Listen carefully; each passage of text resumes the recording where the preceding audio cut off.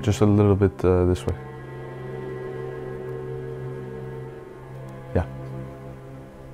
An original member of the Memorosa Group, Nic Thurman studied with Jeremy Cornelia at the Creighton Preparatory School for 3 years before he went to study with Nerdrum. He is concerned with the late style of Titian and Rembrandt, but also the early Edvard Munch.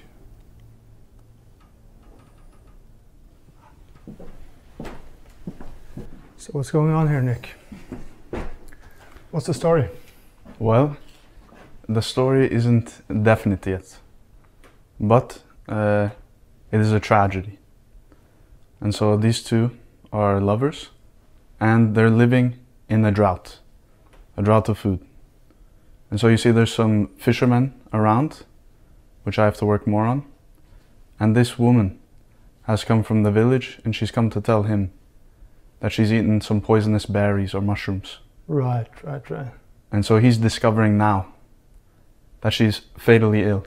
She's going to die any moment. Right, and they're standing on some kind of a summit? Yeah, they're on a cliff overlooking the sort of fishing bay. Right. And the docks where the boats are parked. Yeah. And you're using this manipulation of perspective, I see, with the water there. Mm-hmm. Or what's the point of that? I mean, the point is that you get a grander perspective. Right. And so you're able to look up at them and down on the landscape. On the landscape, yeah. But what are you thinking about doing in the future here? I mean, you think the story is not clear enough? Yeah, right now the story is definitely not clear enough. And so I have to make it more obvious what is going on. Right. And also why she's in this state. Yeah, and why they are there. Yeah, exactly. And that's the challenge always, isn't it? I mean, you want to, story-wise, it's a great thing to have a tragedy literally on a summit. Yeah. But then again, like, why would they stand on the summit? Yeah. Right, like, yeah. Okay, go up to the summit, being dead tired. Would you do that if you are ill or whatever? Yeah, what's the realism of it? Yeah. And I guess that's the thing you're still figuring out, that how could it be that they're standing on this summit, right? Yeah. Or why would they do that? Or and the idea that I've had most recently for why they're meeting here is that he's one of the fishermen.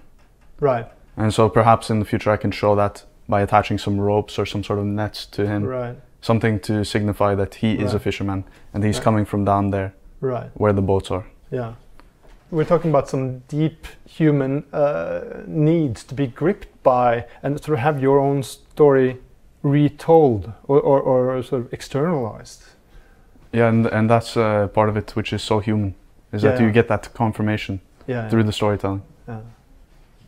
And not only that, but it's, I mean, it's a representation of what's going to be consequential in your life. The most important things in life are told through Kitsch works.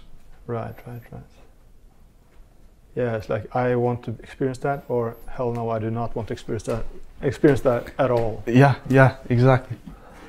And that's what I would say is a sort of common misconception. And you find that a lot in Greenberg, that they say that these emotions are fake. Yeah. You know, just because it's a visceral experience. Yeah. Inspired by old Nerdrum, Thurman has learned to compare paintings from different periods to reach an idea of what are objective standards of painting. I mean, this is so well composed. Yeah. The way that you get these lines, which are all going around and to her face. Yeah. We sit down to look at some surprising similarities between the early Edvard Munch and the late Rembrandt. I mean, the main thing when you see these two, which I think is extremely obvious, is that you have this extreme roughness. Yeah. And so the forms are dissolving into each other. Right. Where you have here the beard, it's just becoming part of his clothing. Right. And you have the same thing here with Munch, where the chin and the neck are starting to blend, and the neck is going into the background, and the ear into the hair, and the hair into the head. Everything is just mixing into each other. It's like the form is coming out of fog or whatever. and yet you still have very solid form. Yeah, yeah. And in that fog, you have this there, or you have the eyelid there. Like this is, look at this. Like this is more or less one stroke, but yeah, what's going on here? Like if you would digitally take that quote-unquote white stripe away, the whole body would be completely flat. Yeah, yeah, yeah. And you know, that's you can see that also in the Sick Girl. Here we have it. Right, oh, that's not a very good reproduction, but okay. Yeah, like if you actually go to see it, or you find a really good reproduction online, you see this thing here. Take that away, almost the whole pillow turns completely flat. And this here. Oh yeah. Same thing. Yeah. Same thing. And you have this sharp line here. Yeah, yeah. So you get the sense of space. Yeah. That his body is coming across. Yeah, yeah, yeah. And there's this little... Yeah, right yeah. Yeah. Some solid contrasts that are not, you know, too clear, not too pure, but they come in as this brings out the form, right? I mean, also if you look at, like, this is just amazing how he does that. I mean, this is a bottle, and here's a spoon behind it, and here you have, you know, what do you call those? The nods or the the doorknob or knob. Yeah, and he has done. I mean, can you find that self-portrait by Rembrandt? You know, which always mix up the years. We're standing with the hands down there, like the hands are all sort of foggy. There we. Yeah. So, like what he does here, it's the same thing as Munch does there. Right? It's the way the eye perceives reality. I mean, it's like, apart from Nerdrum, the greatest Rembrandt student of at least of Norway and Scandinavia in general. Definitely. And even in the use of these colors, he's not going far away from Rembrandt. No. It's only the actual palette which is changing. Yeah, I mean that's the weirdest thing in the self-portrait with a cigarette. How first when you see it, how pale it appears. And he's very precise in choosing where to make soft edges and where to put sharp lines.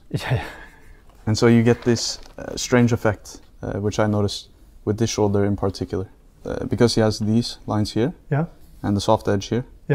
That depending on where you focus, then the position of the shoulder looks like it changes. And so it looks like either he's lifting his hand so up. So it's like dancing. Standing there like. Exactly. And so he's either moving the cigarette up to his mouth. He has probably had Tourette's. Well, he's like has this tics. You know? But it appears that he's either moving this hand with the cigarette, or he's moving through the room. And he's looking at you. And because a clear line would stop him. Yeah, exactly. It'd be like a fence. And that's, you find Simon with the baby Christ, because that is one thing I suddenly understood. Because what we're talking about here is actually, well, one thing is that it's very similar to Rembrandt, but Rembrandt is very Greek. And that's also a thing that people don't generally, I believe, maybe I'm exaggerating my own discovery here, but I don't think people generally think of Rembrandt as very Greek, you know, because Greek is, you know, whole bodies, and he's sort of sitting in front of the fire all the time. Oh, but this is very Greek. But this, the thing about the feet, I never understood what the fuck's going on here. And then suddenly, this of course those are the feet, and all of this is the same thing here. And that's, I mean, that's a big note for causality. Yeah, so we see there and there, it's completely the same thing. Oh, but he was modern, he used bright colors. Can you see there's blue? Yeah, I know, I have to admit there's blue. I don't like to talk about it, I don't want to talk about it, but since you brought it up, okay, how do you defend that? Well, the way I would defend that is... Yeah, if you find some kind of, explain it away somehow. It's about totality, that's it. If you see this in person, clever. It's too blue, I admit. But as a whole, it works extremely well. Okay, there's one thing I want to point out to you. Right. and this is something I noticed in person, which it doesn't show so well here. Yeah. But this ear is completely blending into the blue. Yeah. And then he gives a sharp line on this ear.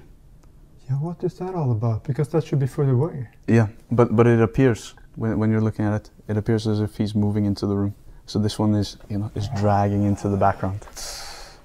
Into the light. And he does that multiple times. My God. You can find that exact same trick that he did there. Yeah, like, okay. We can go back to the sick child. Yeah, so what's the essence of this? What we're doing here now? The essence of this is storytelling. That's what it's all about. Yeah. And to make the figures look alive. And so what he's doing with all those strange effects, he's also doing it here. Yeah. And he's doing it in the face. How so? Her expression, and I haven't seen this one in person, but I've seen some good reproductions. And depending on how your eyes are moving, and things like that, and how you approach the painting, then her expression changes. Right. Because if you see this up close, she almost looks a little bit happy. Yeah. Like she's okay with what's going on. Right. She understands that she's sick and that she's going to die, but she wants to comfort her mother. And so you can find that in many of his paintings. And you find that in the greatest masters. That not only are there parts of the figures which are in motion, so to speak, but also in the expressions and the body language. That's really advanced. Thank you for watching this preview from the School of Apelles. To watch the full video and access our premium library, go to caveofapelles.com/donate and become a $10 patron. That's caveofapelles.com/donate.